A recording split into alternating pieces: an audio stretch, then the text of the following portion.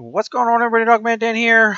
I'm here to talk about something really serious that's been going on, and I apologize first to everybody that the content's been kind of really slow the past several days here on the channel, and I just haven't seemed very focused. But real life issues. Been dealing with someone getting a hold of my wife's debit card account number, credit card thing, and money has been rolling out of her account on a steady basis, and it's been stressed beyond belief. I checked the account pretty much every day, and immediately I saw a transaction from Nintendo Digital, of all things. Um, and my wife never goes online. She never uses her cards online. We're pretty specific as to where we use our cards and such. We don't have credit cards. We only have debit cards. We don't have that issue.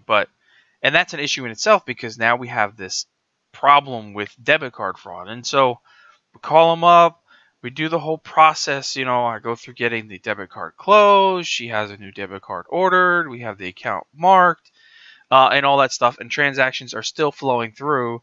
And I had to go back and forth on the phone a few times. And after finally getting somebody on the phone from the fraud department that knew what was going on, it turns out there's this thing called recurring payments. So once they get a hold of your debit card or your credit card, they do a transaction and they make the transaction into a recurring payment, and it's a different process.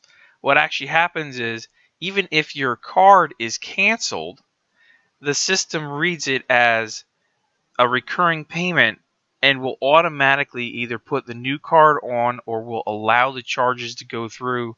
Let's say as if it was an insurance company that you still want to make your insurance payments to, or your mortgage company you want to make your mortgage payments to.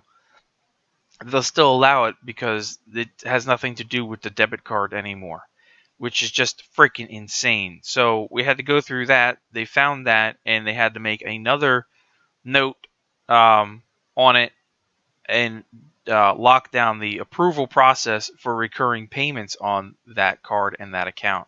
It's been a pain in the ass, and money is just flowing out the account this whole time instead of sitting there like it should be. And if anybody knows or anybody's followed me for the past couple of months, you guys know what situation my wife and I are in, especially with the fact that I am still without an actual full-time job after being laid off a couple months ago. So this situation's been pretty serious. So I just wanted to kind of give you guys an update of why things haven't been happening right here on the channel like normal.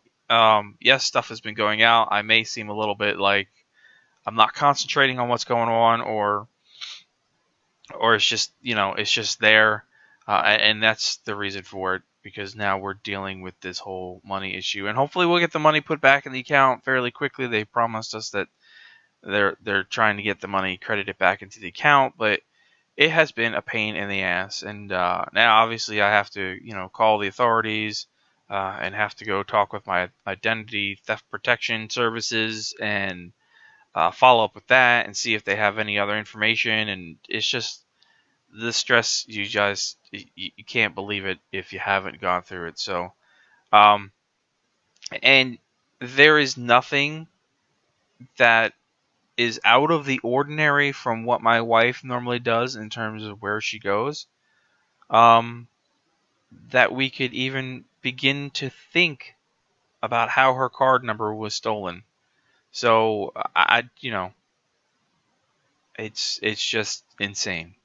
Anyway, I just wanted to kind of talk to you guys a minute about it. Just watch your stuff, check your accounts every day, which is what I do for something like this that comes out of the ordinary, and just be diligent and do your due diligence in checking your accounts and your money. All right, I'll talk to you guys later. Thanks for watching or listening.